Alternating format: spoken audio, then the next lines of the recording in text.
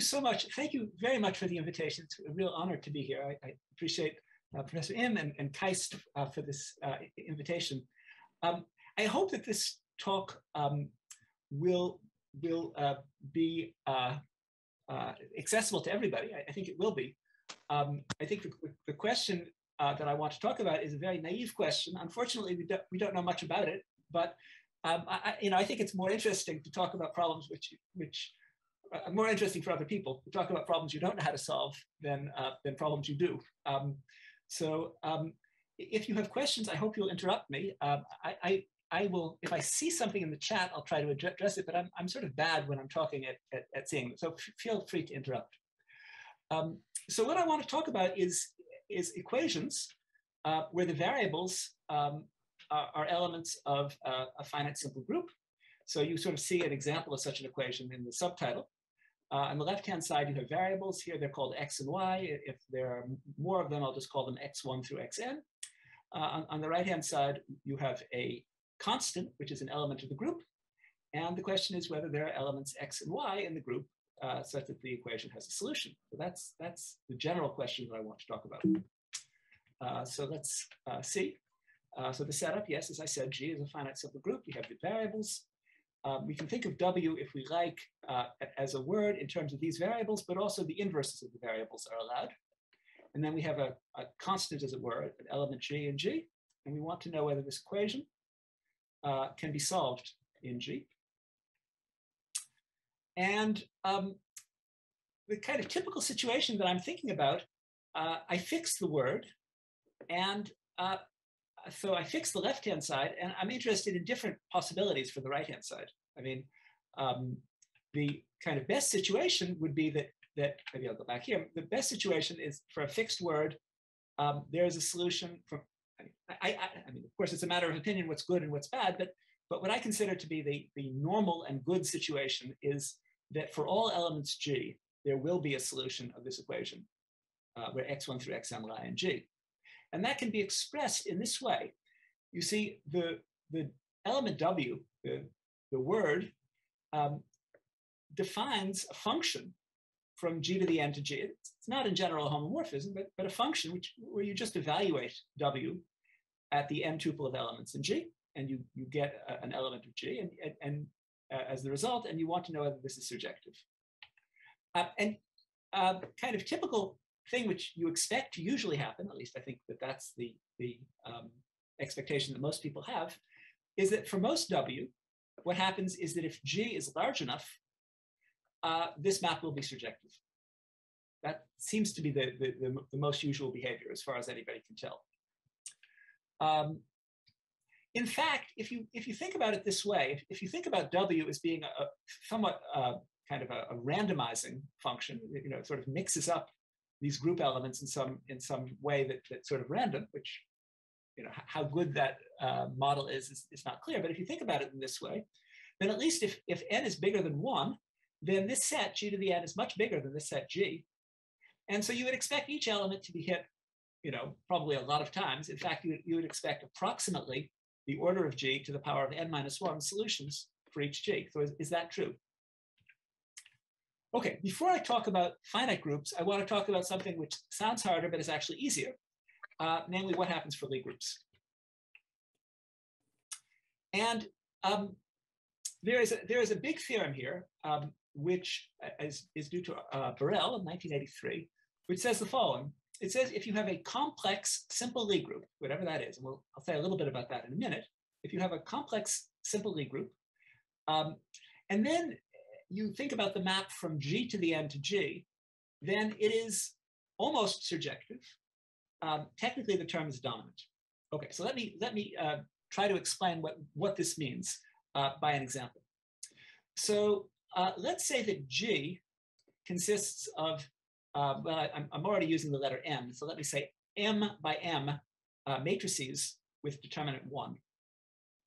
So you can express this by saying there's a polynomial equation in the m squared entries of the m by m matrix, which is the equation that the determinant is equal to 1. And the solution to that equation over the field of complex numbers gives you the group SLM of C. Now, This is an example of an algebraic variety. And I think about algebraic varieties here in a very concrete way. You have some variables and you have some polynomial equations. And when you have such a system of equations, you can look for solutions over a given field. And if you think about the variables as being the entries of a matrix, an m by m matrix, then you get a set of matrices. Now, there's no particular reason in general that this should be a group of matrices, but for certain systems of equations, such as the single equation that says that the determinant is equal to 1, you do actually get a group. And so in that case, the evaluation map, which goes from G to the n to G, that evaluation map is actually going to be a morphism of varieties, which basically just means that the variables in the output are polynomial functions of the variables in the input. And what we mean when we say that this morphism is dominant is that almost all elements in G lie in the image, in the sense that the ones that don't have to satisfy an additional polynomial equation, which most elements in G don't satisfy. So it's a sort of a special condition not to lie in the image. And if you think about this from the point of view of measure theory, it follows that the measure of the set of elements which are not in the image is 0. And if you think about it from the set of topology, if you take the closure of the things which are not in the image, that is a closed set without any interior points. So it's sort of a small set. That's what Borel proved. What makes this sort of interesting is that nevertheless, although the image is almost all of G, it need not be all of G. So an example that's worth thinking about is n equals 1, G is equal to SL2, and the map W is given by x squared. It's a squaring map. And what I claim is that the matrix -1, 1, 0, -1 has no square root in SL2C. And you can see it in the following way. If you think about this matrix, the eigenvalues are both -1. And so any square root, the eigenvalues would have to be plus or minus I. And if you want a square root, which is an SL2C, the product of the two eigenvalues has to be 1. So one eigenvalue would be I and one eigenvalue would be minus I, which means that the matrix must be diagonalizable, which means that its square must be diagonalizable, which this matrix is not. Okay, so this shows that this matrix has no square root, and it shows that this map is not always surjective. Now, if we pass from the case of complex simple Lie groups to compact simple Lie groups, the story looks rather different. Andreas Thom proved the following thing, that the image of W can be arbitrarily small. And what this means is that if you fix a compact simple Lie group, and you're allowed to choose W, you can choose a word W so that the image lies in an arbitrarily small neighborhood of the identity. On the other hand, if you fix the word first and you allow the Lie group to get very big in dimension, my guess is that the word map will in fact be surjective. So I'm looking just at the case of SUN, but you can look at any simple Lie group of big, compact simple Lie group of large dimension, and my guess is that it becomes surjective. We don't really have a lot of evidence for this, but what evidence we have seems to me to point in this direction. I think it would be quite a nice result if we could prove it. Okay, now I want to go back to the case of groups, finite groups, and so I just want to quickly recall the classification theorem. So what are the finite simple groups? We know now. The alternating groups, these are the first ones discovered, the permutations in n elements which are even. As long as n is greater than or equal to 5, this is a simple group. And now there's a collection of, I think they're more interesting groups, which are said to be of Lie type. And morally speaking, if you forget about these p's, ignore the p for a moment. Morally speaking, the way I think about these groups is you have a complex simple Lie group, but instead of plugging in complex numbers, you plug in elements of a finite field. So for example, we talked about SLN, I guess it was maybe M before, but anyway, SLN, we talked about it before. And n by n matrices with determinant 1, but instead of making the entries complex numbers, you make them elements of this finite field. Instead of SLN, you could look at other simple Lie groups, such as SON. here the polynomial equations come by thinking about the dot products between rows of the matrix. If the rows are distinct from each other, the dot product is 0, and so on. And you know what SON is, and it can be expressed polynomially, and so you can plug in FQ. And then, of course, there are the more complicated examples of Lie groups, of which sort of the most mysterious maybe is this thing called E8. In any event, the reason that we put P's here is that if we just look at, for example, SLN FQ, depending on what N and Q are, this may or may not be simple. It may have a non-trivial center. And the P means if it does, divide out by the center. In the case of E8, it never does, but in the case of SLN and SON, it sometimes does, so we'll put those in. And then finally, there are 26 exceptions. The most complicated is the monster, which has more than 10 to the 50th elements. For us, it doesn't matter so much because mostly we're interested in things which are true for large finite simple groups. And so I can just assume that they're too big to be sporadic. So that's the classification as far as we're going to need it here. We do not consider cyclic groups of prime order to be simple groups. I mean, they are, I guess, but the theory of polynomial of word equations over cyclic groups of prime order is not an interesting theory. It's a trivial theory, so we're not going to talk about it. And I just want to point out that if you look at the landscape of groups of Lie type, you get a kind of two-dimensional picture like this, which I think is worth thinking about for a moment. Even though it maybe what I'm going to say doesn't have mathematical content, it tells you something about maybe how you think about these things. So for example, if you look at SL3, so you're fixing the 3, but you're allowing the fields to get big, you get this sequence of larger and larger groups. We don't actually need P in the cases that I wrote down. These particular two cases, the center is trivial, but in general, maybe you would include P. But the point is that, I mean, in all of these cases, in this horizontal direction, we have, if you will, 9 variables, which are the matrix entries, and 1 equation, and you're thinking about the system over bigger and bigger fields. And that situation is one which algebraic geometry has something to say about. On the other hand, if we fix the field, for example, F2, and we allow the dimension of the group to go to infinity, that is just something that algebraic geometry doesn't give you any insight into. That doesn't seem that the methods of algebraic geometry, at least any methods that I'm aware of, can apply in this situation. And in fact, if you think about, I mean, there's a I don't know quite what to call it. There's an idea floating around that one should talk about a field F1.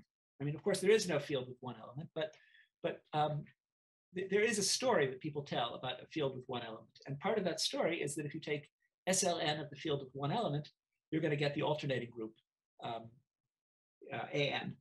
So that the sequence of alternating groups could kind of be thought of as the same kind of sequence as this vertical sequence of SL3s.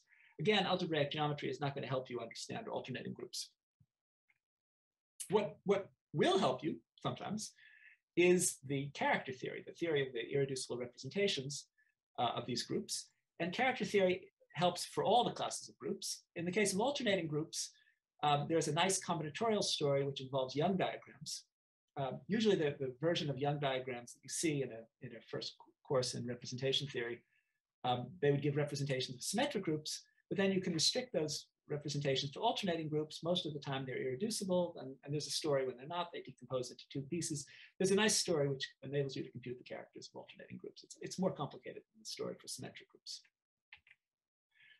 For groups of Lie type, there is a much deeper theory, which was originally due to Deligne and Lustig, and the theory was further developed by Lustig. It's a very deep geometric theory, and it's also very complex combinatorially. But in principle, we do have at least algorithms for computing character groups of all groups of Lie type using this theory. And finally, the sporadic groups, the tables are known, and there's a book, the Atlas of Finite Groups, which you can find them in, or you can access them through mathematical software like GAP. And but mostly, we're not so interested in the sporadic groups in this particular topic, I would say. So that's the classification, and now I want to say something about words. The story that I'm telling tonight, or this morning for you, is not the story I would like to be telling in some sense. I would like to be saying something about a general theory, but we don't really know anything about the general theory. So instead of talking about what happens with general words, I'm going to talk about several different families of words where we do understand what happens. And what happens is different in the different families, and the methods are different. And I would hope that by the study of examples, perhaps a picture of what might happen in the general case could emerge. But this is so early in the story, I think, that there's still a lot of guesswork. I feel that the general theory is still kind of speculative. But let's now talk about primitive words. So a primitive word is an element of a free group which belongs to a basis. Okay, so let me just quickly say, what is a free group? So let's say, for example, the free group on generators X and Y would consist of all words which are formed out of X's, Y's, X inverses, and Y inverses, where the only relation is that when a symbol is next to its inverse, you can cancel them. So like Y, X, X inverse Y would be the same thing as Y squared. Okay, so that's the free group on two generators, and in n generators, it's the same thing. Just you have more symbols to form the words. Now, what is a basis? So if you have the free group on, say you have the free group on two generators, a basis would consist of two elements which generate the group. And if you have n elements which generate a free group of order n, then it turns out they have no relations between them. There's sort of an analogy between free groups and free abelian groups, like z to the n, where if you had n elements of z to the n which generate the group, then they wouldn't have any relations between them. But there are many.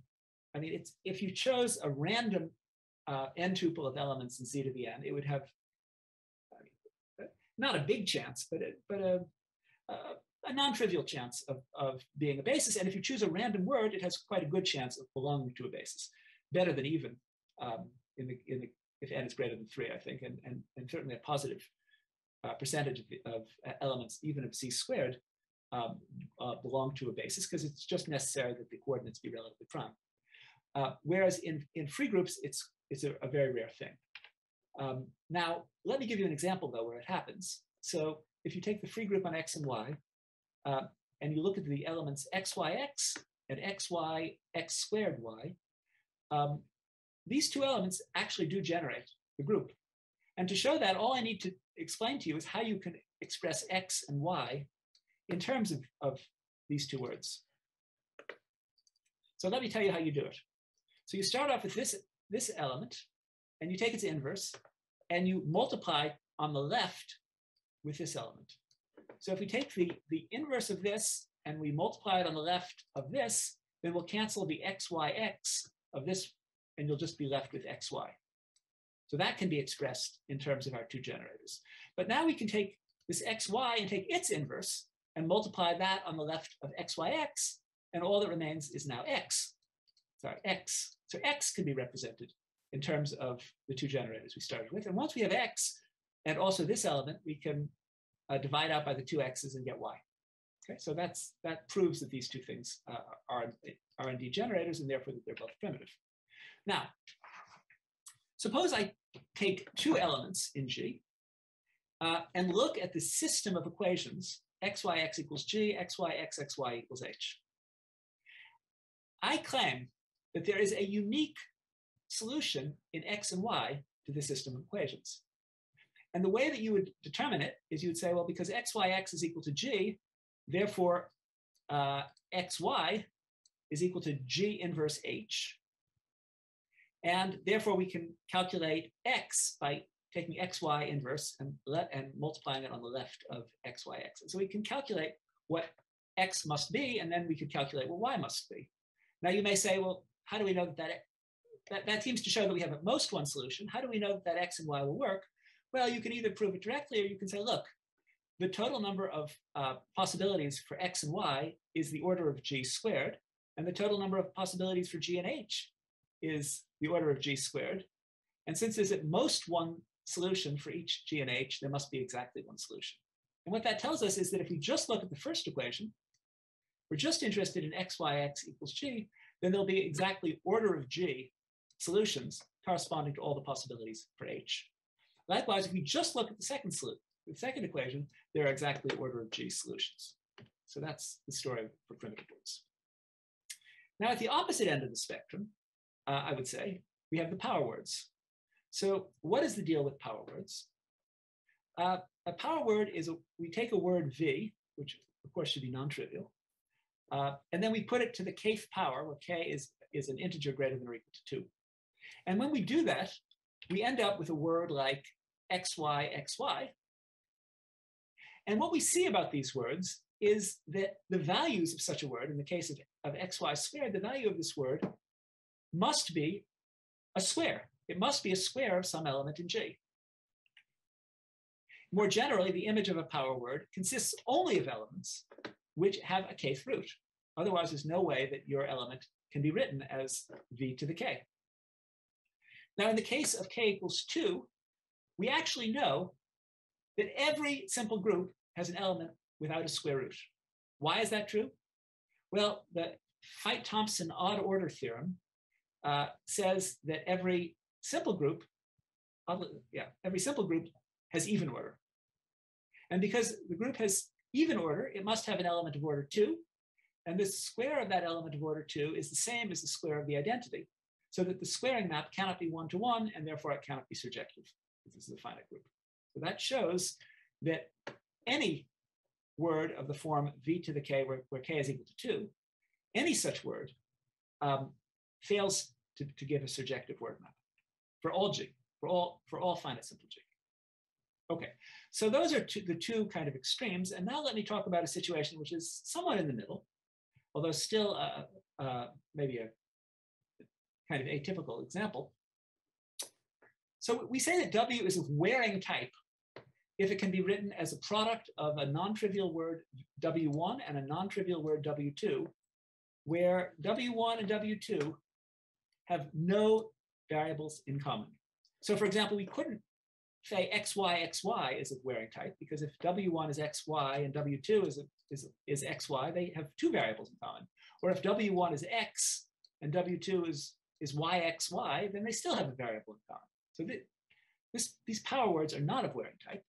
On the other hand, something like x squared times y squared is of wearing type, because you can write it as a product of words x squared and y squared, which involve disjoint variables. And the reason that this is called wearing type is exactly because of Waring's problem, which involves trying to write numbers as sums of powers. Here it's products of powers. It's a special kind of word of wearing type. Now, what's very nice about something like x squared, y squared is the following. And this is true in general about W1, W2. If I look at the image of a word map like W1, I claim that this is always a union of conjugacy classes. So let's think about that in the case of something like x squared. Why is it that the elements which are squares consist of a union of conjugacy classes? Why is it that if one element is square, all of its conjugates are square? The reason is that if we take x squared and we compare that to what we would have gotten if we first conjugated x by something, say z, and then square, it's the same thing as squaring and then conjugating. So if we square and then conjugate, if we have a square and we take a conjugate, it's the same thing as a square of some other element. And that would be true in general for any word. So the nice thing about a situation like x squared, y squared is that this is going to be a union of products of conjugacy classes. And products of conjugacy classes are relatively easy kinds of sets to analyze in group theory. Okay, so if W1 takes a value in C1 and W2 takes a value in C2, then W1, W2 takes every value in C1, C2. So which values are there for this? Okay, we're going to get to that in a minute. But first, I want to mention one other class of examples, of which the best example is the commutator word, X, Y, X inverse, Y inverse. And the theorem here is that in every finite simple group G, every element is a commutator. When I first saw this theorem, which was shortly after it was proved, my first reaction was, but doesn't everybody know that? I mean, a finite simple group, the commutator group is the whole group. But of course, the point is that the commutator group is the group of products of commutators. the fact that every element can be written as a single commutator is very, very far from being obvious. In fact, the conjecture goes back to 1951. So it was, it basically took 60 years to prove it. Depended on classification of finite simple groups very strongly. I will mention that in 1949, the mathematician Goto proved the analogous theorem, not for finite simple groups, but for simple compact Lie groups. So once again, the case of Lie groups is much, much easier than the case of finite groups. Okay, so this was conjecture, but all right. And I want to mention a couple of variants of the question. So here's a variant. Does every G have a conjugacy class C with C times C inverse equal to G? So if you knew that this question is open, we don't know whether this is true, but if you knew that this was true, it would immediately imply Euler's conjecture. The reason is the following. If you think about X times Y times X inverse times Y inverse, you can think of this as being X times Y X inverse Y inverse. That is to say, X times a conjugate of X inverse. Okay. So if you knew that there were a single X whose conjugacy class satisfied this formula, then it would be easy to see that starting with X's, which are conjugates of this, we would be able to give a new proof of Euler's conjecture. A more famous question than this one, although, and probably maybe a little bit harder, although I'm not certain, goes by the name Thomson's conjecture.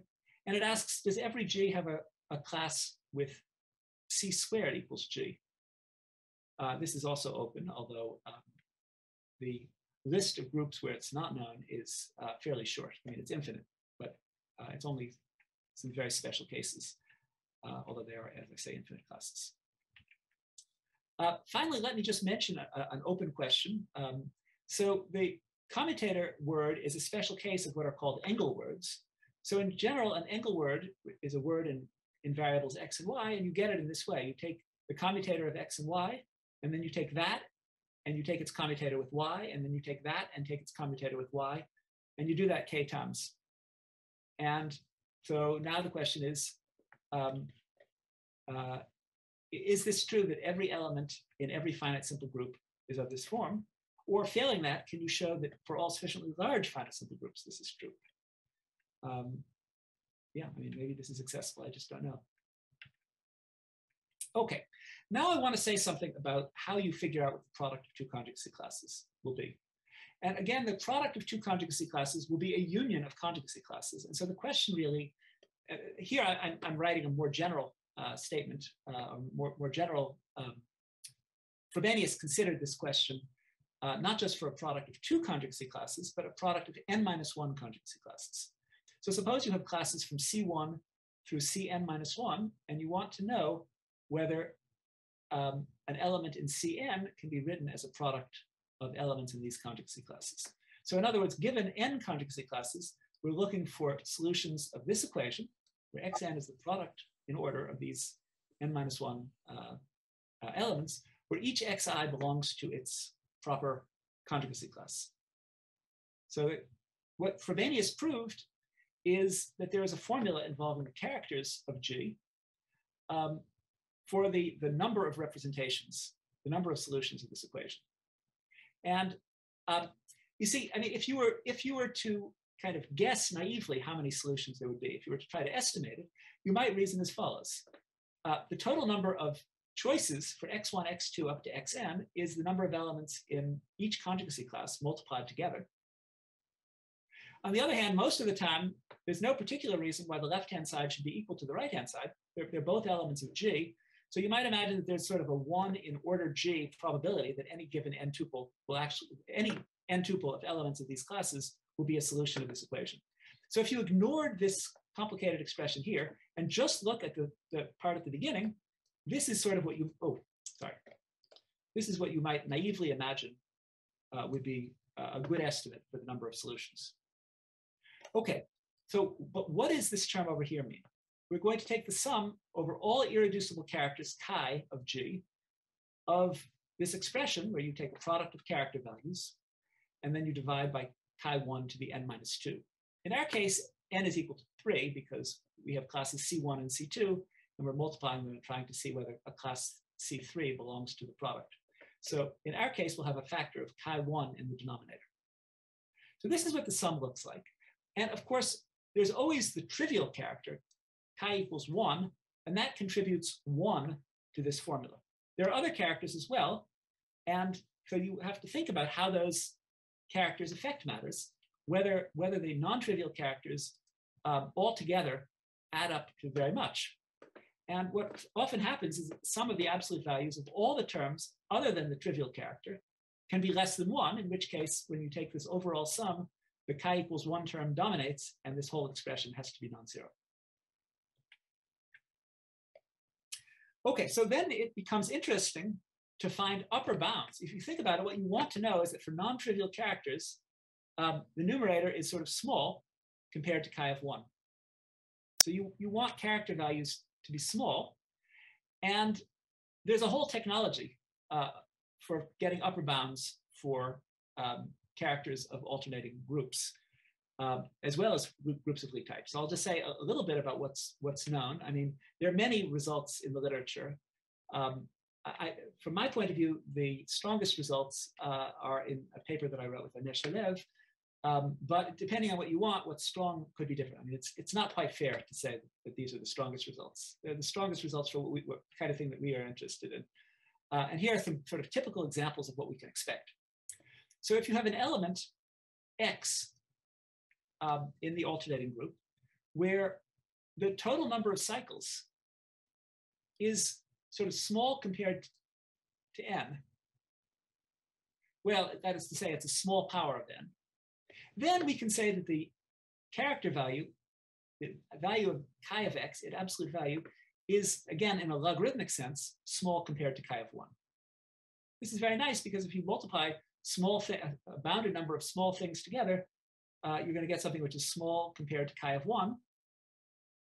And then that you have a denominator, which is a power of chi of 1. So you'll end up with each of the terms in this expression, you hope would be small then. Here's another result. If you have an element where the number of fixed points is small compared to n, it might have a lot of 2 cycles or 3 cycles. It might have a lot of cycles in total, but it has not a lot of 1 cycles. Then the estimate isn't as good. We see that the absolute value of chi of x can be a little bit bigger than the square root of chi of 1. So that gives you some idea of what's known. And in fact, the character formula, the Frobenius formula that I showed on the previous page, is not enough to enable you. I mean, you have to do other things as well. Though basically, it enables you to handle classes X, except those which have a lot of fixed points. You have to do some other technique to deal with classes which have a lot of fixed points. But nevertheless, I will mention. Let's see. This is a misprint. This over here should be an S. The point here somehow is, okay, I mean, if you were to try to prove that when X has a small number of cycles, it is representable as a product C1 and C2, then you would need a formula like this. But maybe that's more detail than I can afford to go into at this time. I'm beginning to run low on time. So let me move on to groups of Lie type. Here there are a number of results. Mostly they're still in preprints. Again, the flavor of these results has to do with, so there are elements X in G where character values can be quite large, such as the identity. So you need to assume something about X to keep the character values small. And in fact, if you assume that the centralizer is not too big, then you can get a character estimate of this kind, where C is a positive absolute constant. So for example, if you have an element X where the centralizer is smaller than the square root of the order of G, which tends to be typical of almost all elements in a finite simple group, then you get an estimate like the absolute value is less than chi of 1 to the power of 1 minus C over 2. So that's one kind of estimate. There are other kinds of estimates which, see, I mean, And this maybe it kind of brings us more deeply into the proofs than I want to go. But there are two kinds of elements that come up in these estimates. You see, there's the classes of C1 and C2, which you have some control over. And then there's the class of C3, and you want to be able to hit every class C3. And so, so roughly speaking, this kind of bound is useful for C1 and C2, and this kind of bound is useful for C3. So you need bounds of both kinds. Okay, so there's some statement about when you have elements, for example, an element in SLN where the characteristic polynomial has a bounded number of pairwise distinct irreducible factors, then you can get quite a strong upper bound on chi of x compared to chi of 1. So these results, as I say, are rather technical, but it's the kind of thing you have to do if you want to analyze groups of wearing type. Again, we have a Liebig-Shalev type fact, which says that when the rank of your group goes to infinity, the this kind of sum over the characters other than the trivial character of chi1 to the minus s goes to 0. Okay, and now finally we come to the actual statement. And so the statement is the following. If W has wearing type, and if G is large enough, then in fact, the word map W is surjective.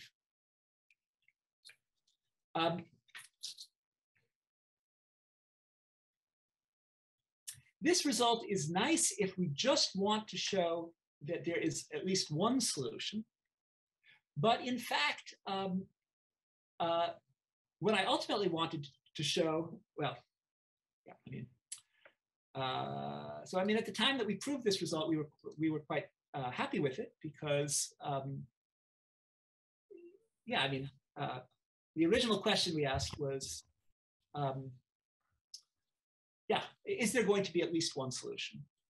But what we really expect for most words is something like what I said at the beginning, which is that each G on the right-hand side, we get about the same number of solutions.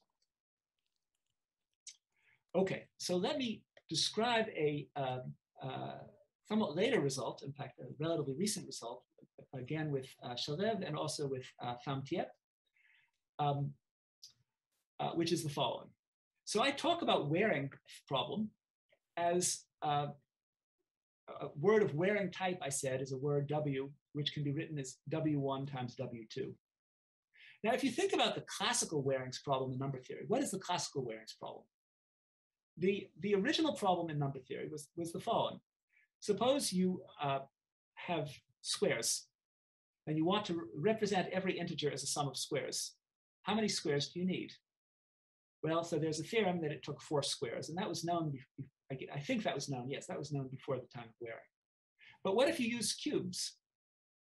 So I guess at some point there was a theorem, I don't know whether this was before or after wearing, I guess after, that you need to, it takes a sum of 9 cubes.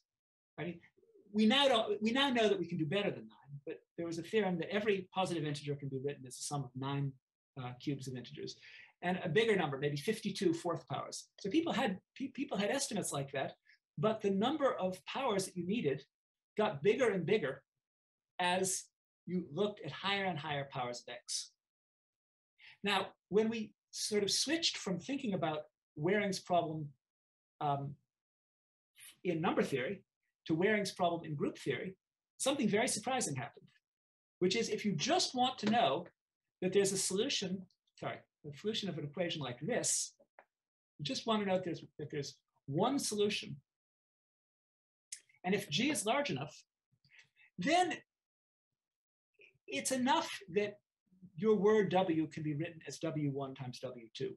So for example, if you look at words of the form x cubed times y cubed, or words of the form x to the 4th times y to the 4th, or even x to the 1,000,000 power times y to the 1,000,000 power, if G is large enough, and large enough may depend on what the power is, if G is large enough, then every element of G can be written as a product of 2 millionth powers in every sufficiently large finite simple group. It doesn't require more than 2. Now, this 2019 result is quite different in character, because in fact the analogous statement, the statement about equidistribution, wouldn't be true if we didn't make an assumption like this. So what we want to do is we want to consider sort of strongly wearing words which can be written as W1 times W2 times dot dot dot times Wn, where each of the Wi's involves a distinct set of variables from any of the others. Those are the kind of words we want to look at. And then the question is, how big does n have to be? And to decide how big n needs to be, what you do is you look at the maximal length of the Wi's. So for example, if I say that I'm interested in 4th powers, then the maximal length of the Wi's would be 4, and then I could think how large n has to be. And in fact, n grows, roughly speaking, as the 4th power of the maximal length of the Wi's. So with some constant times 4 to the 4th, if n is bigger than some constant times 4 to the 4th, and we look at a product of n 4th powers, then what we see is that the number of solutions, the number of ways of representing G as a product of, let's say, 1 million 4th powers, tends asymptotically to G to the power of whatever, 999,999. And this convergence is actually uniform in G as G goes to infinity. Okay, so this is the theorem. Now, I want to say something about linear algebraic groups. I guess I said something already when I introduced Lie groups. So a linear algebraic group, again, is a subvariety of n by n matrices given by polynomial equations, as I indicated. And I talked about these 2 examples, so I think I'm okay there. Now, when we talk about normal algebraic groups, it makes sense to talk about algebraic subgroups. And it makes sense to talk about normal algebraic subgroups. And so it makes sense to talk about simple algebraic groups. Another thing which I more or less said about algebraic groups, although I didn't say it in this language, is that an algebraic group can be thought of as a functor from fields to groups. Now, what do I mean by that? I mean, maybe I should just say, once I have an algebraic group, like SL3, I plug in a field and I get out a group. Now, the Lang-Vey estimate tells us that the number of points on a variety of dimension n, which is defined over FQ, is approximately q to the n, and this approximation gets good if we fix the variety and send FQ to infinity. So remember when I drew this picture and I had a horizontal axis where FQ is going to infinity, and I said you could use algebraic geometry. So this is the kind of algebraic geometry you can use. Now, the implicit constant when I say O of q to the n minus a half is going to depend on the number and on the degrees of the defining polynomial equations, but it doesn't depend on q. There's a technical point, which is that when I say varieties here, I'm assuming irreducibility, not only irreducibility over FQ, but even over FQ bar, over algebraic closure. The point is that if a variety has several different components, then each of those components should have about q to the n points. So you couldn't expect that q to the n would be the right number. So as an example, the number of elements in SLN of FQ, well, the dimension of SLN of FQ, you can calculate it. You have n squared variables and 1 equation. So the dimension is n squared minus 1. And so it's q to the n squared minus 1 plus this kind of error term. In fact, we have an explicit polynomial formula for FLN of FQ, which is better than this, but this illustrates the method. Now, what we can do is, when we are dealing with the case of groups of Lie type, and we have a subvariety, well, okay, yeah, when we have an algebraic subvariety of G to the n, that is to say we have polynomial equations, we can estimate, using Lang-Vey, we can estimate the number of points satisfying this polynomial equation. And the point is that the subvariety that I have in mind is going to be the inverse image So remember, I'm trying to solve an equation with G on the right-hand side. And so I can look at all the n tuples where W evaluated at this n tuple gives G. That gives me some polynomial equations, and that defines a subvariety X. And I can use Langevin to show that when Q is big, there are going to be solutions in this equation. So this gives me a kind of an algebraic geometry approach to showing to showing that my word equation has solutions. So actually implementing this idea is difficult for a couple of reasons. One reason is we have to think about the question of, in order to apply Langevin, we have to know that our variety is non-empty. And so we need to know that in the world of algebraic geometry, which means over an algebraic closure of FQ, there is a solution. So in other words, it's as if instead of solving the equation W of x1 through xn is equal to G, where x1 through xn lie in this group G, I try to solve the same equation, but I make life easier for myself by working over FQ bar. If I knew that that had solutions, then I would know that this variety X bar was non-empty, and then I could apply Langevin. There's another technical difficulty. Is it geometrically irreducible? This is in general something which is hard to tell. In some cases, we can check. For example, in the case of wearing type problems, it's not so hard to check the issue of geometric irreducibility. Okay, so we say that a word W is good for a simple algebraic group if W inverse of G is geometrically irreducible, which means in particular it's non-empty for most G.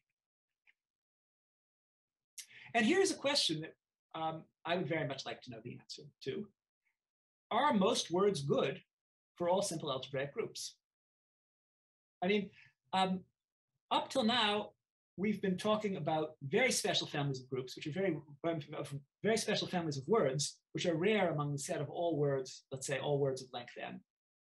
So are most words good? If we look at all words of given length and take the limit as length goes to infinity, are most words good in the sense that we can use the algebraic geometry method, Langevin, to show surjectivity, at least along the sort of x-axis of my diagram for finite simple groups.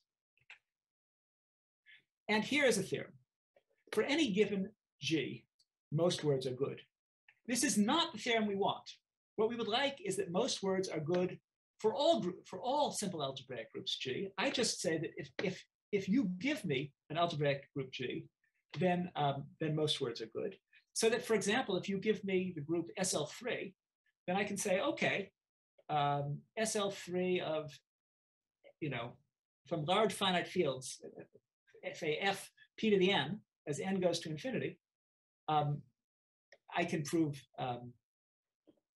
that I have, for almost all G, that I have solutions to my word equation. So again, this is falls short, as all of these results fall short, but it falls short in a slightly different way. All of the other results I talked about today are for small classes of words, but the results are pretty good. Here is a result which applies for the majority of words, but it's a very weak result. And I see that I am still well within my time. I guess I timed this as a 50-minute talk, but I am done. And so let me thank you for coming. I'm assuming that this is an audience to whom a billion varieties should not be explained, right? I mean, people know. I mean, I think general algebra. Probably general algebraist, or because students, undergraduate and graduate students. Oh, okay. Then I will say still here, yeah. Oh, so of course, many people are the number theorists, but I think there are some people. So you can just briefly give the definitions or the background. That would be great. Then that's what I'll do. Great. But totally, it's up to you. So. I don't want. It's sort of silly if you're giving a talk to lose people unnecessarily. So, I'll try to be inclusive. Okay, it's 10:50. Shall we start? Sure. Okay. Hello, everyone. Welcome to the second talk of KAIX Distinguished Lecturers in Mathematics. The distinguished professor Michael Larson from Indiana University, Bloomington is going to continue to talk about the second part of lectures, and the title is Large Fields, Galois Groups, and Abelian Varieties. Let's welcome Professor Larson. So thank you so much. Thank you again for this wonderful invitation. It's really such a pleasure to talk to an audience like this. And so I will say something about well, all three topics. So let me begin with large fields, which maybe of all the three are the ones which need most explanation. So let's begin with, so my advisor, my thesis advisor was Faltings. And when I began working for him, he had just proved, the big theorem which he was famous for. And so that was a very exciting time. It's always been, a theorem which I think is one of the most beautiful theorems in number theory. And it says that if you have a number field and if you have a curve X over this field, and if the genus of the curve is greater than 1, then the number of points over the field, the number of points of X, which are defined over the field, will be finite. So that's what the theorem says. And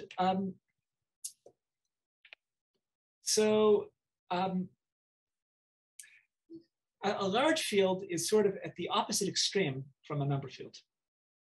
So what do I mean by that? Here's the definition. A field is large if whenever you have, let me say a non-singular curve, X over K, one of two things is true.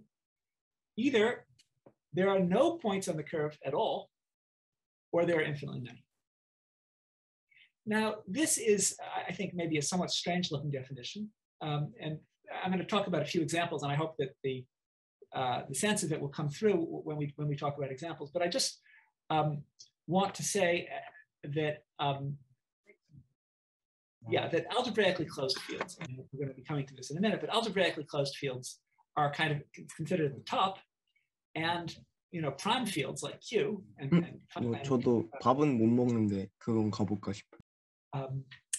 Or the finite field with p elements would be considered at the bottom, like the smallest fields, right? And so usually when people do number theory and arithmetic algebraic geometry, they think about these small fields, and the whole flavor of what I want to talk about today is about fields which are not too far from being algebraically closed. That's really what I want to say.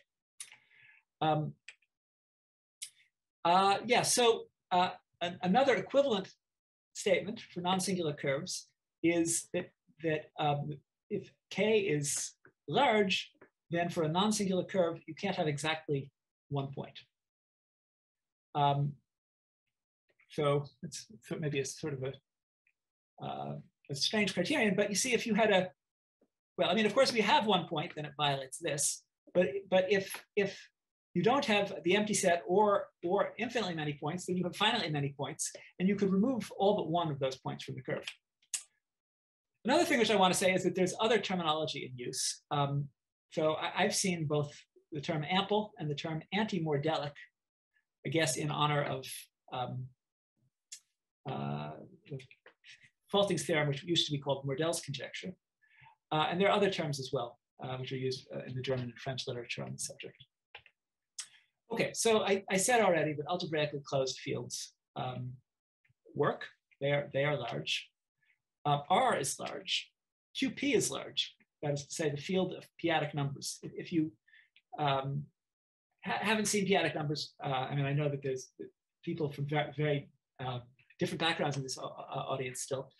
Don't worry about it. It's not going to be essential for the talk. Okay, here's another class of fields. Suppose you have a field which is infinite, but in which every element belongs to a finite field. So this is an infinite union of finite fields. And here's another construction. Again, if you don't know what an ultra product is, don't worry about it. But if you do, then ultra products of finite fields would be another example. Okay, and each of these examples has finitely generated absolute Galois group. In the case of, so what do I mean by absolute Galois group? What I mean is you take, okay, if you're in characteristic 0, you take the algebraic closure and you take the Galois group of the algebraic closure over your field. If you're in characteristic P, you have to be a little more careful. You have to take the separable closure and take the Galois group, but it's the same idea. Now, of course, in the case of algebraically closed fields, the Galois group, the absolute Galois group of an algebraically closed field is trivial. In the case of R, the algebraic closure is C, and the Galois group is just Z mod 2Z, which of course is finally generated. It is a non-trivial result, but it's known that for QP, this is true. And so in these last two examples, it turns out that the Galois group is what in this context is called cyclic, by which I don't mean that there's a single generator, but what I mean is that when you have a Galois group, you can always think of it as a topological group. And so when I talk about generators, I don't really mean a set of elements which generates the whole group. I just mean a set of generators which generates a dense set. So if you've never thought about the topology of infinite Galois groups, again, this is not worth worrying about. What you can do is, instead of going all the way up to the algebraic closure, you can think about all finite Galois extensions. And so if I say that something, if all finite Galois extensions, the Galois group is cyclic, then we say that the Galois group in the infinite sense is cyclic. Likewise, if we want to say that it's finitely generated, then what we mean is that for all finite Galois groups, for all finite Galois extensions, the Galois group has a bounded number of generators, independent of which finite Galois extension you take. Okay, so these are all examples of large fields, and they are sort of typical examples. Oh, before I move on, actually, maybe I should just say something about why. Let me just do the case of R. Why is it that R is large? Why is it that if you have a curve over R, which is non-singular and has at least one point, that it has infinitely many points? Because that maybe gives some sense of what largeness is about. So let me give you an example of a curve over R which has no points at all. The curve is x squared plus y squared equals -1. Let me give you an example of a curve over R which has exactly one point. The curve is x squared plus y squared equals 0. However, that point is a singular point. It's sort of strange because it doesn't look like a singular point. It just looks like a point. But if you think about it, if you work over C, you see that x squared plus y squared equals 0 factors as x plus iy times x minus iy equals 0. So it's actually the union of two lines in the complex plane, and only at their intersection point do you have a real point.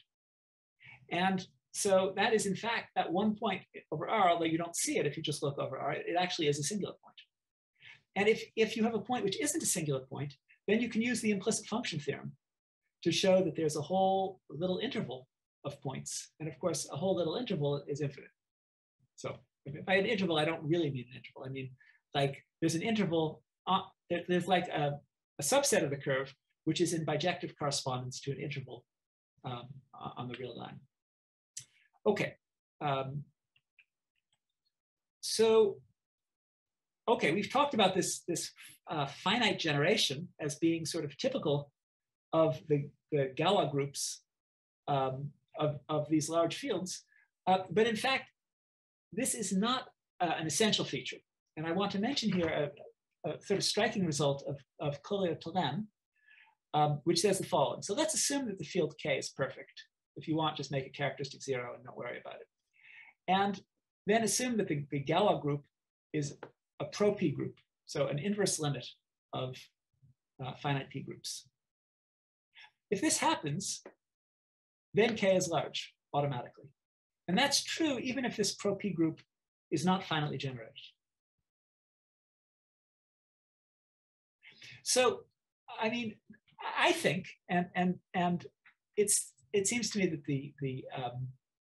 that this theorem and the examples are suggestive, although they don't prove anything. I think that there is some connection between the absolute Galois group and largeness. Certainly when the absolute Galois group is trivial, that implies largeness.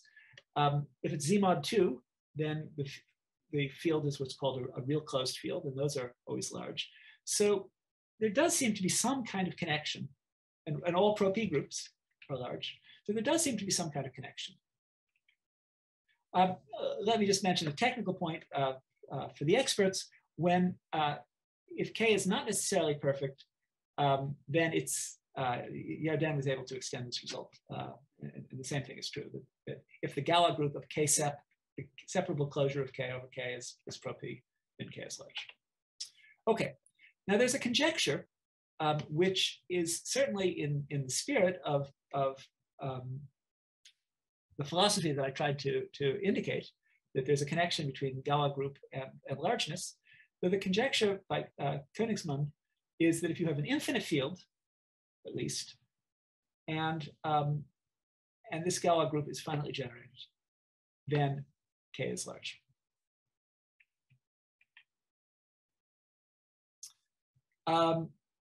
Okay, let me move on to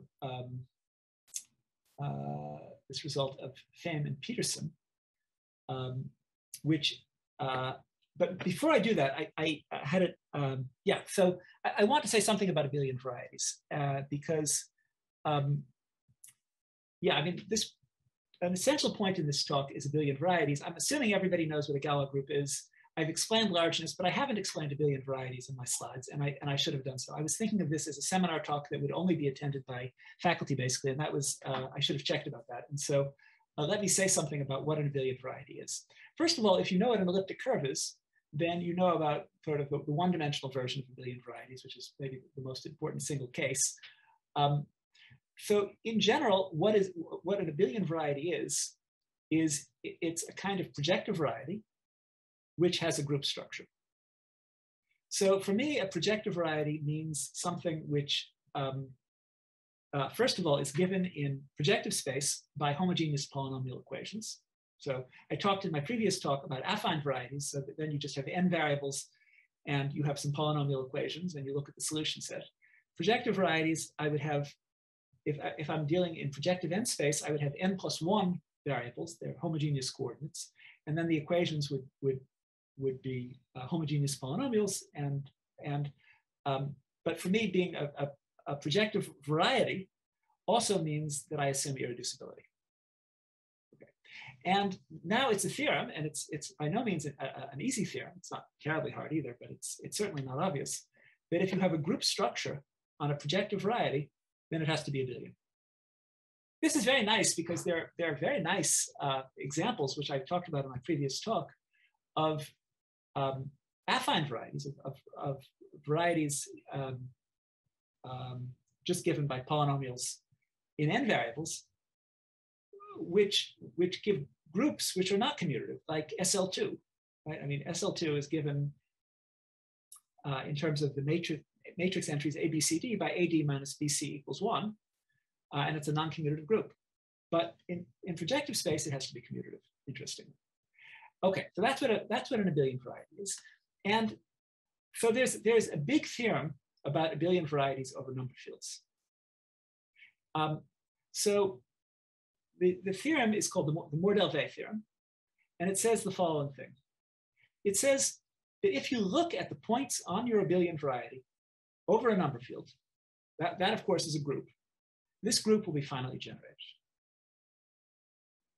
This is kind of the big fact about abelian varieties and number theory. I mean, of course, there are deeper facts about abelian varieties and number theory as well, but this is sort of the starting point without which the whole theory falls apart. Whereas, for example, if you have an abelian variety over an algebraically closed field, generally this is not true. It's generally not. Yeah. So the theorem that Pham and Peterson proved is that if you have a large field, which is not locally finite, and I think I wrote something wrong on the previous slide. Yeah, this was sort of a note that I added at the last minute, and I didn't think about what I was writing. This is not a true statement. So, oh, no, I'm sorry. No. What I wrote is right. Okay, okay. I understand now what I was saying. Yeah, okay. Yes. The reason that Königsmann made this qualification is that finite fields have Galois group Z hat, which is cyclic, right? And so they had to exclude finite fields. But they don't exclude locally finite fields. Locally finite fields are large. However, we have to exclude the locally finite fields as well from this Feynman-Petersen theorem. If K is large but not locally finite, then they prove that every non-trivial abelian variety has infinite rank over K. And let me say philosophically why this is true. The difficulty when you're trying to prove infinite rank is to find a big source of points on your abelian variety. Of course, once you've found infinitely many points, you need to show that they're independent of each other, right? I mean, there's more than one step. But the hard part is to find an infinite source of points on your abelian variety. And the nice thing about largeness is that, that your abelian variety is absolutely guaranteed to have infinitely many points on it if your field is large. Why is that true? Well, roughly speaking, it's true for the following reason. Your abelian variety is supposed to be a group, which means it has an identity. So the identity is a point. And now what you can do is you can find a curve on the abelian variety which passes through this point and is non-singular at the point. You can use Bertini theorems if you know a little bit of algebraic geometry to do that. So you find a curve in the abelian variety through the point, and now you have a non-singular point on the curve, and so now the largeness tells you you have lots of K points on that curve. So, of course, once you've found these points, you have to worry about whether they're linearly independent, and that's not a trivial fact, because in fact, in the case of locally finite fields, every point on the abelian variety is a finite order. This is kind of a weird thing. If you think about the case, let's say, of, let's take the finite field Fp and take its algebraic closure, Fp bar. Now, this is a large field because it's algebraically closed, but if you think about an abelian variety over Fp bar, if you have any point on this abelian variety, in fact, it has only finitely many coordinates because in projective space, we're talking about a projective variety with finitely many homogeneous coordinates. Each of those coordinates is an Fp bar, but every element of Fp bar lies in a finite field. And so any finite collection of them lies in a common extension of these finite fields, which is again a finite field. And if you look at an abelian variety over a finite field, it only has finitely many points.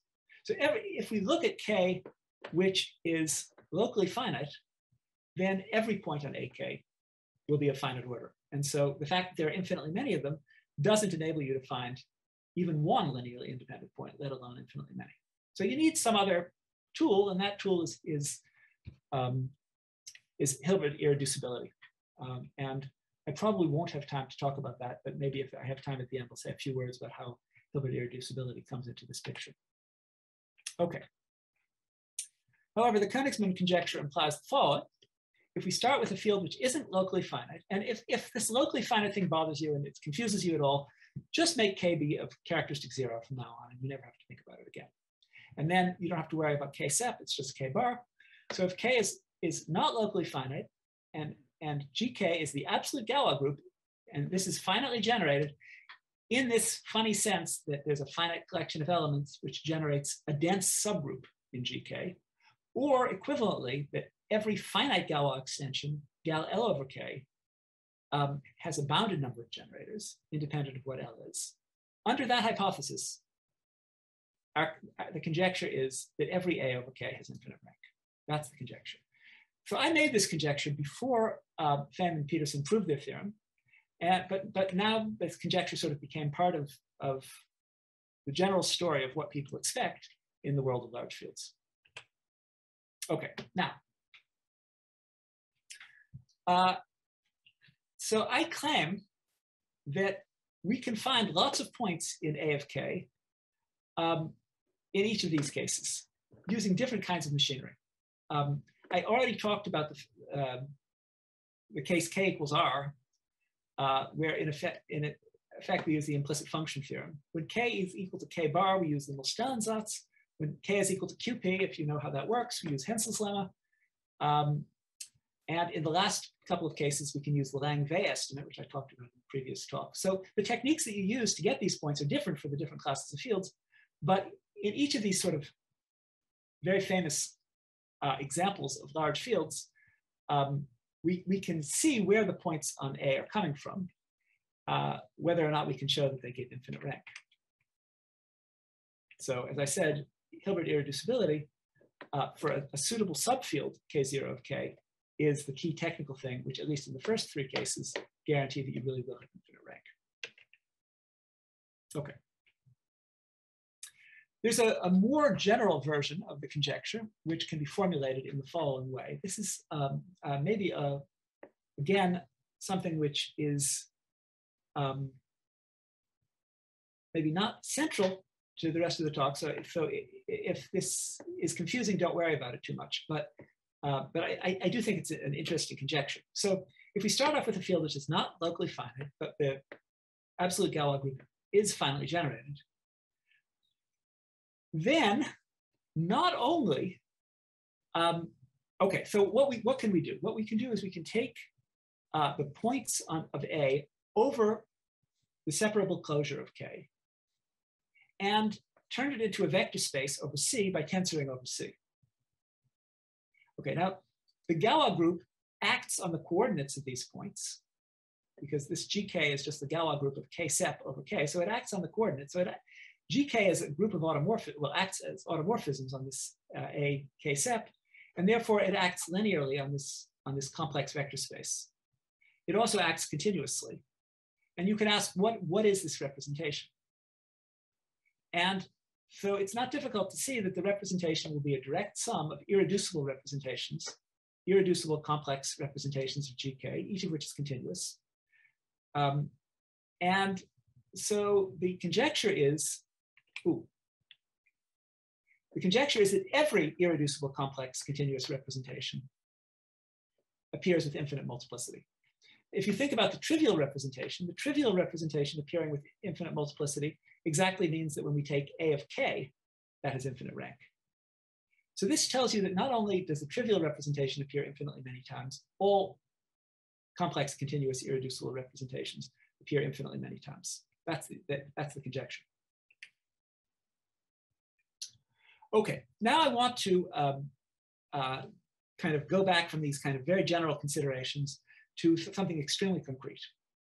So I want to start with a cube root of unity and an extension of Q, which I'll call K, which contains this cube root of unity.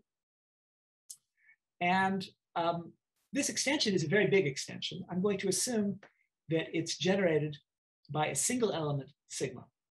So you should think of K as being just a little smaller than the algebraic closure of this field. So the algebraic closure of this field is the same as the algebraic closure of Q.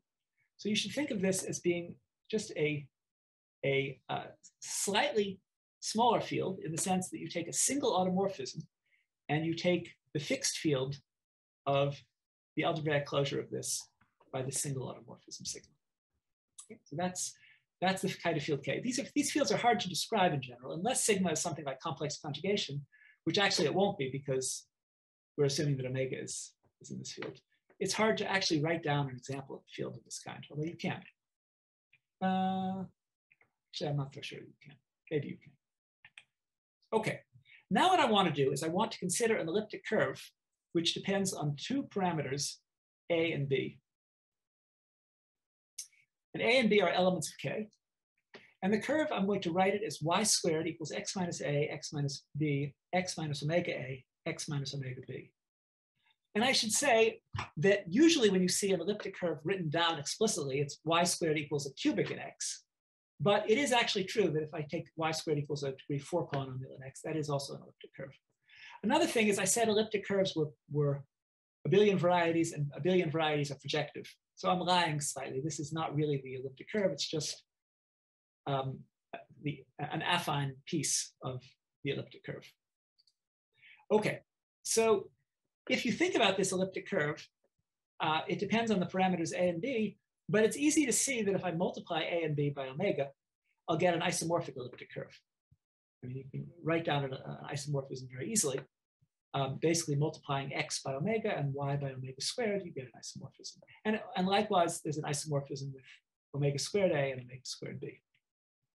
And okay, if I choose any element C in K, and I'd rather not choose A or B or omega B or omega squared A or omega squared B, But if I choose any element C in K, then what I can do is I can plug C into these polynomials. I can take C minus, okay, well, I'm going to do this as I goes from 0 to 2, C minus omega I to the IA, omega to the IB, and so on. Basically, when I is equal to 0, you see that I'm just getting what I would get if I plug C for X.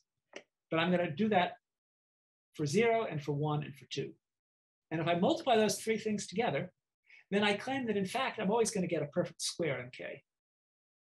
And the reason is that in total in this product, there are going to be 12 terms appearing, but in fact, each term appears twice. So for example, if I think about C minus omega A, that appears when I is equal to 0 as this term. And it appears, I'm sorry, no, I did that wrong. If I take C minus omega A, it appears when I equals 0 as this term, and when I equals 1 as this term. So if you check, you see that of the 12 terms in this product, there are really just 6 different ones, each of which occurs twice. And so when I multiply it all together, I'm going to get perfect square in K. And so when I take the square root of that, I'm going to get an element of K. And so what I'm claiming is that, in fact, sigma fixes some expression of this kind. Why is that true? Well, I'm multiplying together three elements and I'm getting a square. So if I take their square roots, I can multiply together 3 square roots. And so I'm going to get something in K. Now, if you think about sigma, it sends every square root either into itself or into its minus, right? I mean, sigma sends this element to itself, so it's got to send the square root either to the square root itself or to minus. And if you have 3 square roots and you multiply them together, and you get something which gets sent to itself, then at least one of those square roots has to be sent to itself. In other words, if you have three elements and they all get sent to minus themselves, then the product gets sent to minus itself, which is not the case here because the square root of this expression is in K. Somehow I didn't say that very well, but that's the situation. Okay, so why is that good? The reason it's good is I've now succeeded in finding a C which is in K, and this square root is in K, which means I've succeeded in finding a point on one of these 3 elliptic curves with the x coordinate of C and the y coordinate given by this formula. But since these curves are all isomorphic to each other, in fact, I've found a point on this EAB. And there are infinitely many C's I could use, so I now have a machine for producing points on these elliptic curves. This is kind of like the original idea of how to do this, which we later kind of figured out how to abstract. So here's a kind of an abstract way of thinking about what's going on. It's certainly not obvious, at least not obvious to me, that what I just said is a special case of this construction, but it is. And if you're the kind of person who likes to think abstractly, this may be easier to understand than this concrete construction that I just gave. So I want to start off with the following situation. I've got a group G acting on a lattice Z to the n. And because it acts on Z to the n, I can also make it act on A to the n, right? If I have an integer matrix, I can actually, if I have a column vector of elements of A, and I have an integer n by n matrix, I can just multiply them and get a new column vector of elements of A. So we actually have an action of G on A to the n coming from its action on Z to the n. And now I want to say that the group of G, I want to assume that the group of G coinvariants on Z to the n is torsion. I'll remind you in a minute what coinvariants are. But for every homomorphism from the absolute Galois group to G, the group of phi of GK coinvariants has a factor of Z. So let me just remind you that if you have a group action on an abelian group, then the invariants is the maximal subgroup that G acts trivially on, and the coinvariants are the maximal quotient group that G acts trivially on. And so in this case, when I say that the group of G coinvariants is torsion, I could just as well have said it's finite. But the phi of GK coinvariants will always have a factor of Z. And then I also assume that y is a curve sitting inside a to the n, which is stable under the action of g, not in the sense that each point on the curve gets mapped to itself by every element of g, but the curve as a whole gets mapped to itself by every element of g. Okay. Suppose I have all this data. I mean, this is a lot to ask, but if I have all this data, and in addition, the quotient of y by the action of g is a rational curve, then there's a construction, which generalizes the construction in the previous slide. What do? I take c belonging to this rational curve, x. Now, x is a quotient of y by g. So I choose an element of y which maps into this x. I call it c tilde. It won't usually be defined over k. It'll just be defined over the separable closure of k. And now I'm going to define my homomorphism phi according to the action of the Galois group on c tilde. You see, if you've got a point in the ground field on x, and you have a point which lies over it on y, which is not in the ground field, and you let the Galois group act, the Galois group is going to permute the points in the fiber of y lying over x, which means that it will take any element in this fiber and map it to another element in the fiber, which is the same as applying some element in g. So we can define phi exactly by this formula. This just says what I said. We have any element of the Galois group, hit the curve on y with it. That's the same thing as taking phi of tau and hitting the curve c tilde by the action of g by phi of tau. So that defines a phi of tau, and we apply this formula over here for this phi of tau. What do we say? We say that we can map c of tau to a of k. Yeah, so I mean, this business of having a factor z for phi of k co-invariance exactly means that there's a map from a to the n to a, which is phi of gk stable. All right. I mean, this slide, maybe I should have broken this up because I see that there's really a lot in this idea. But anyway, this construction can be applied in fairly concrete situations. So let me give an example. Suppose we fix an integer n, and we look at, for here, actually, instead of z to the n, I'm going to look at z to the 2n minus 1. So my n here is not the same as my n here. Okay, so I want to look at all 2n tuples of integers with sum 0. That gives me a free abelian group of rank 2n minus 1. And I can look at the action of the alternating group on these 2n tuples which sum to 0. And what I claim is that the group of co-invariants is finite, because if I think about the action of the alternating group on this lattice of rank 2n minus 1, if I tensor with q, I get an irreducible representation of degree 2n minus 1. So no co-invariance at all if I tensor with q. Again, if the fact that this is an irreducible representation of the alternating group maybe takes a little bit of thought. The fact that it's an irreducible representation of the symmetric group is sort of a standard fact, right? The permutation representation of a symmetric group decomposes into a trivial representation and an irreducible representation of one lower degree than the size of the permutation group. And it's that one lower degree representation which is arising in our story. And therefore the group of covariance is torsion. On the other hand, if we take any homomorphism from gk to 2n, gk is topologically generated by sigma. And so we're going to, by abusive notation, we're going to, instead of calling sigma an element here, we're going to call it the image of this element in A2n, which is, of course, an even permutation. And an even permutation in A2n cannot be a 2n cycle because a 2n cycle is odd. So it's got to break up into at least 2 orbits. And the sum of the values in this 2n tuple over any single cycle defines a map from this z2n minus 1 to z, which is stable by sigma. So that is the construction. And using this construction, Boheim and I were able to show that if K is a field which doesn't have characteristic 2 and it's not locally finite. And if GK is cyclic, then every A over K has infinite rank. So there are two reasons that this falls short of our desired result. One is that I said here that the characteristic is not 2, and that shouldn't be part of the story. We shouldn't need to exclude 2, I don't think.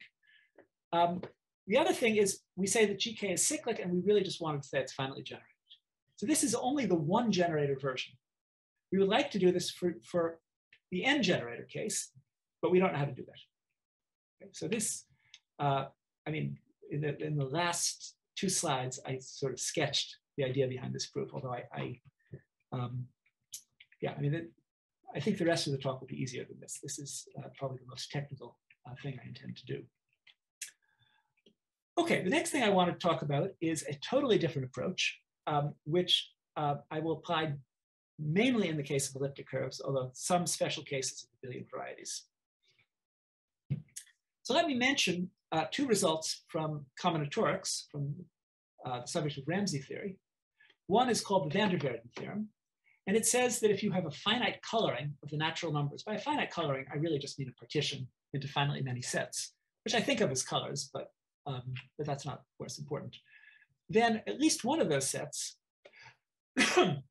will contain an arbitrarily long arithmetic progression, which I would describe by saying there are arbitrarily long monochromatic arithmetic progressions in this coloring. That's the van der Waerden theorem. A more modern result of the same sort of flavor is the Hales-Jewett theorem, and it says the following. If you fix an integer n, positive integer, and c, which is the number of colors, then there exists d such that any c coloring, that is coloring involving c colors, of the d-dimensional cube of side n has a monochromatic combinatorial line. Okay, I realize that's a lot of words. Let me show you a picture. Okay, here n is equal to 4, d is equal to 2, so it's a square rather than a cube of side n, and c is equal to 3. Now, actually, I don't think d equals 2 would work in general. I think that there would be some way that I could color this 4x4 square so that there wouldn't be a monochromatic line, but I gave 3 examples of monochromatic lines, the 3 kinds that there are. In this case, there's the vertical line, the horizontal line, and the diagonal line. And going from here to here to here to here does not count as a line. So what's important to have a line is that every coordinate is either fixed or advances 1 step at a time with all the other coordinates which aren't fixed. So 1, 1, 2, 2, 3, 3, 4, 4 counts as a line, but 1, 4, 2, 3, 3, 2, 4, 1 does not count as a line in the Hales-Jewett theorem. Okay. And so what Im and I proved was that if k is of characteristic 0 and gk is finitely generated, we do not insist that it be cyclic. This is the strength of this result. And if we look at points a1 through, elements a1 through a2g plus 2, so g is an integer greater than or equal to 1. And so we take an even number, 4 or more, of pairwise distinct elements of k.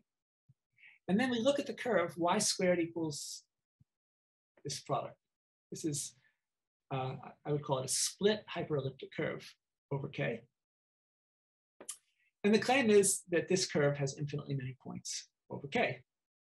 Now, of course, the Königsmann conjectures that this hypothesis guarantees that the field is large and therefore that this would have infinitely many points because, of course, if I plug in x equals a1 and y equals 0, that's a point. And it turns out it's a non-singular point. So in this way, we can show, if we believe the Königsmann theorem, this would be an immediate consequence, that this would have infinitely many points. But we actually proved it. Let me say something about how we deduced it from these combinatorial results, and I'm going to do it in a very special case. I'm going to do it in the case where a1 is -1, a2 is -2, all the way up to a2g plus 2 is -2g plus 2. So this becomes the curve y squared equals x plus 1, x plus 2, x plus 3, x plus 4, and so on.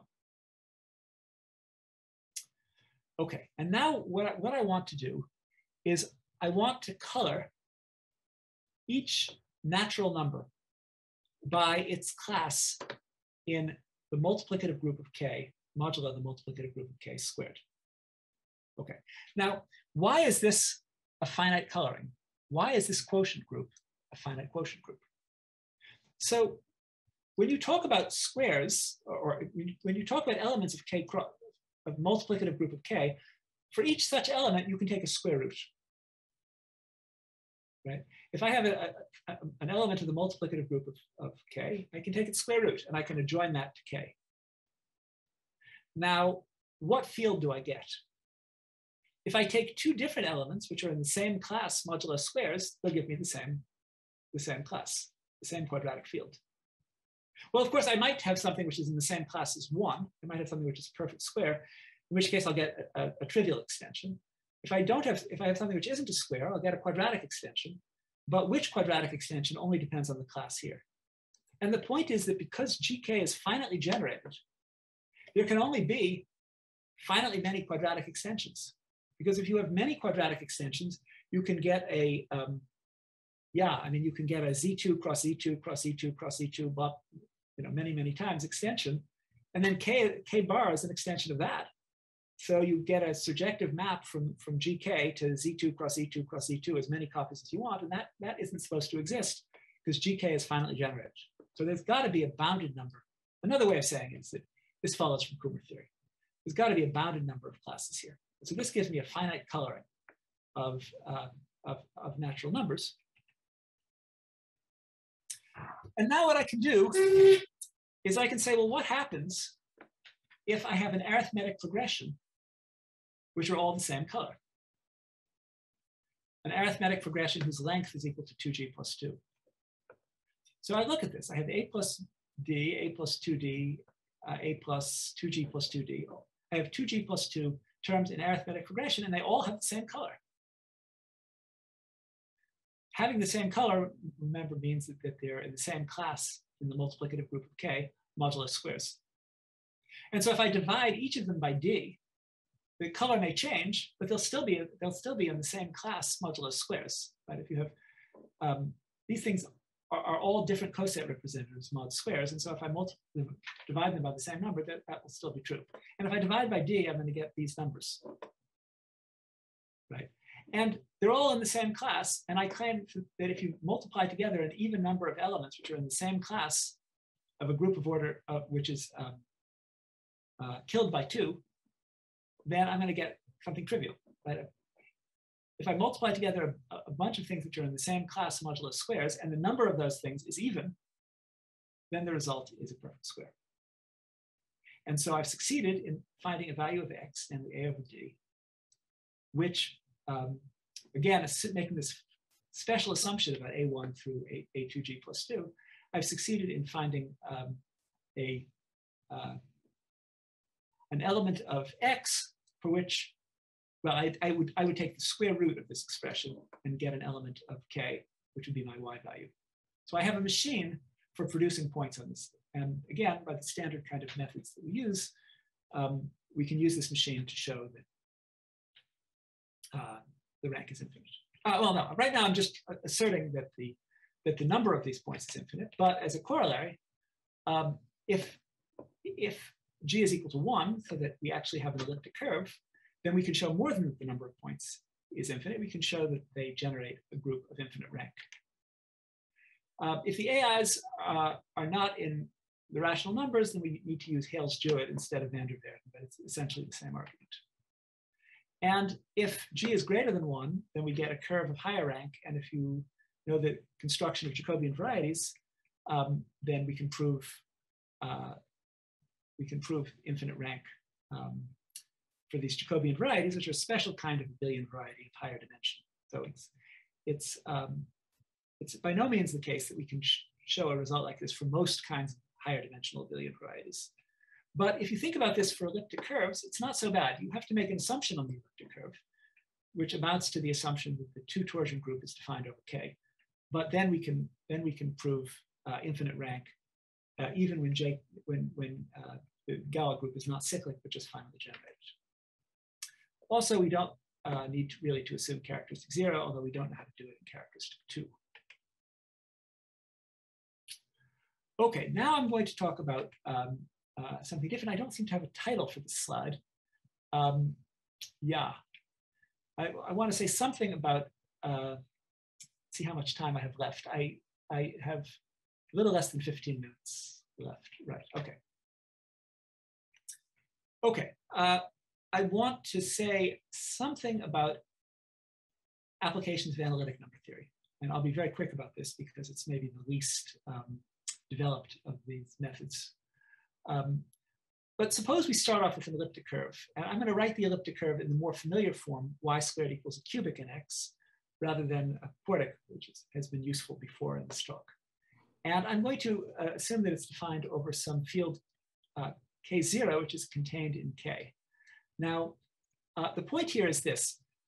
If I start off with a field K, which is large, but I take just a finite number of elements, in this case, 2 elements from K, then I can find a finitely generated subfield, namely generated by A and B, where this elliptic curve is defined over that finitely generated subfield. So it's sort of convenient, it's sometimes convenient to have a finitely generated field because we know a lot more about finitely generated fields than we do about these large fields. And so we can think of the elliptic curve as being defined over K0, even though we're looking at points over K. Okay, now suppose we have, so we can look at our field multiplicative group of K0 modulo squares. This is, of course, a group in which every element is of order 2, except for the identity. So we can think of it as a vector space, an infinite dimensional vector space over the field with 2 elements. And I can take an n-dimensional subspace, and I can choose representatives of the non-zero vectors. There are only 2 to the n minus 1 of them, the representatives of non-zero elements. So just as an example of what to think about, let's say that K0 is the rational numbers. Then we could look at the case where D1, and n is equal to 2, let's say. We could look at the case where D1 is 2, D2 is 3, and D3 is 6. So 1, 2, 3, and 6 are representatives of a 2-dimensional subspace of the multiplicative group of Q modulo squares. Okay, and now the statement is the following. If, so there's a concept of a quadratic twist of an elliptic curve. And if I know that for each twist of my elliptic curve E by one of these Ds, if I know that all of those twists have positive rank, and I know that this group G, the Galois group of K sep over K, if I know that this is n minus 1 generated, if it can be generated by n minus 1 elements, then E has positive rank over K. This is not a hard theorem. I think I am not going to explain the proof, but the proof is really 2 lines long if you think carefully about what it says. Now, if we start off with a case that K0 is a number field, and E is an elliptic curve over K0, and n is a positive integer, then our conjecture is that there exists an n-dimensional subspace of this F2 vector space, and coset representatives, as I described before, such that E of di has positive rank over each one, over K0 for each of these i's. That's conjecture. We don't know that it's true, but it would immediately follow from the following more general conjecture, which is if you have a number field and elliptic curves over the number field and a positive integer, where n is a positive integer, so you have n elliptic curves, then there exists D so that you can simultaneously twist E1 through En by the same D, and each one of them will have positive rank over K0. Now, let me just say that this conjecture, this lower conjecture, implies the upper conjecture. And the upper conjecture would imply this, that we can construct a point in E from this n-dimensional subspace. And we can repeat this construction. So we would, in fact, be able to prove infinite rank if we knew how to prove this conjecture. Unfortunately, we don't know how to prove this conjecture. What is known is the following. If we have an elliptic curve over Q and any epsilon greater than 0, then if you look at twists by integers up to n, at least n to the 1 minus epsilon of these twists by integers from 1 to n will have positive rank. So, I mean, a way of thinking about that is that the probability of positive rank is at least 1 over n to the epsilon. And we can make epsilon as small as we want. So it should be, morally speaking, that if we want to have several elliptic curves where the twists are simultaneously of positive rank, it should be possible to do if you kind of use the heuristic that the positivity of the rank, that these are independent conditions. But of course, we don't know that they're independent. And so the Pirelli-Pamacala theorem doesn't, by itself, imply this conjecture, and therefore apply the theorem we want. Still, I think it's very tempting to wonder whether this Pirelli-Pamacala business can in fact be adapted to attack the previous conjecture, which would then enable us to prove infinite rank, even if GK has many generators. Again, only for elliptic curves, but still, elliptic curves over number fields, that's sort of the most interesting case. Yeah, I mean, so Im and I did prove something in this direction. Well, something in the direction of the conjecture. Somehow in the yeah, I mean, it's very weak, right? I mean, basically what we said is given n, we can find an elliptic curve and an n-dimensional subspace such that all of these twists have positive rank. So it's like, if we get to, you get to choose n, but we get to choose E, and we get to choose the subspace. Well, we would always get to choose the subspace. The theorem we want would be that E is chosen, that you choose E and you choose n, and we'll give you the subspace. And this theorem is weaker because you choose n, but then we choose E to work for n. We don't, yeah, I mean, it's not as nice. So, but that's what we can prove. Okay, finally, I see what's happened. Yes, okay, I understand. I've been cutting off the tops of my slides. Okay, finally, I want to say something about Heegner points.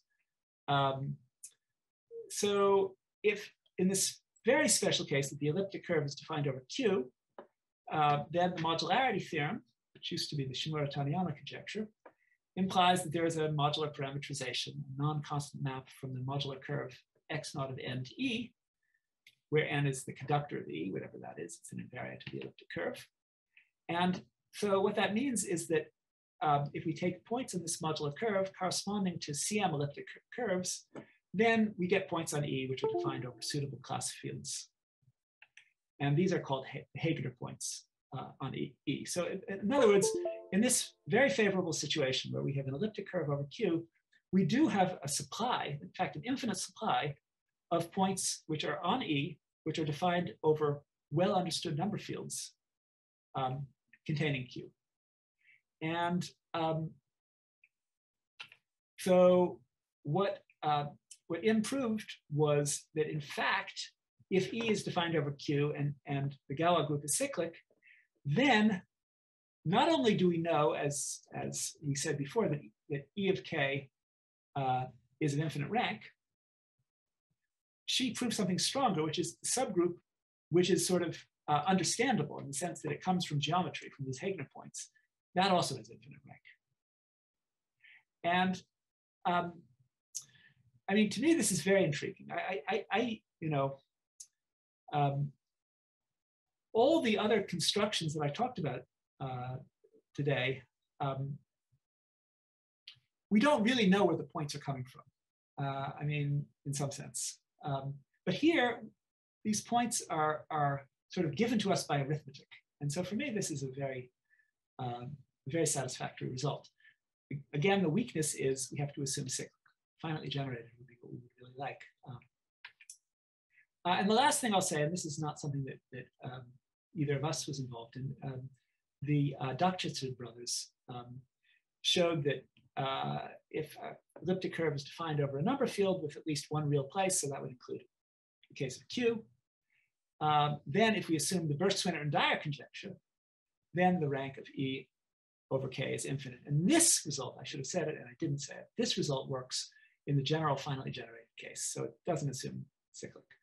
However, it has the disadvantage that it does assume the Birch-Swinnerton and Dyer conjecture. So, of course, the fact that this theorem is true, assuming Birch-Swinnerton and Dyer, is very strong evidence that it should be true. But there's still additional hypotheses, either the existence of a real place, or in the totally imaginary case, they can do it by assuming a non-integral J invariant. And yeah, that's all I have to say. Thank you for coming to the talk.